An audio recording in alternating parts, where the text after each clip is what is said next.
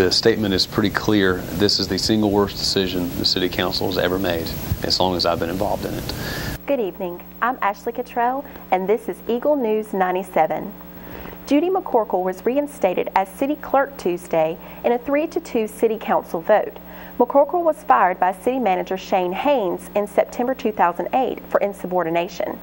Here's more of what Statesboro City Councilman Will Britt had to say about the situation.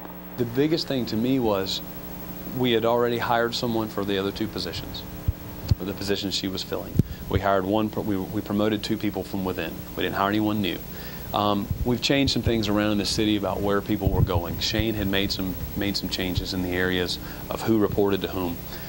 Now when she comes back in that role, instead of the roles being split, now they're combined again.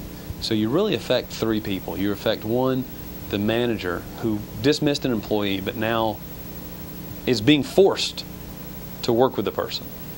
Number 2, a lady that's promoted to the city clerk now has to be demoted. Then you have the lady that was promoted to finance director, has to be demoted. So I can't imagine the morale swing being good. You know, you thought you were done with a situation. You've had that ugliness removed, and the ugliness not meaning the employee as much as the situation. McCorkle hired an attorney after her dismissal in September 2008.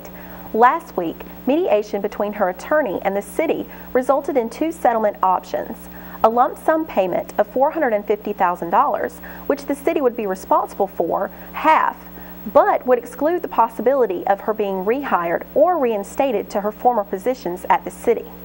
With the reinstatement option, McCorkle will receive nearly $68,000 in back pay and $50,000 for attorney's fees, including full benefits. Statesboro City Councilman Joe Brannon, who voted with Councilman Lewis and Blitch to reinstate McCorkle, issued this statement to Eagle News 97. Brannon said, "We had to weigh the different options. For me, it was all about saving the city dollars."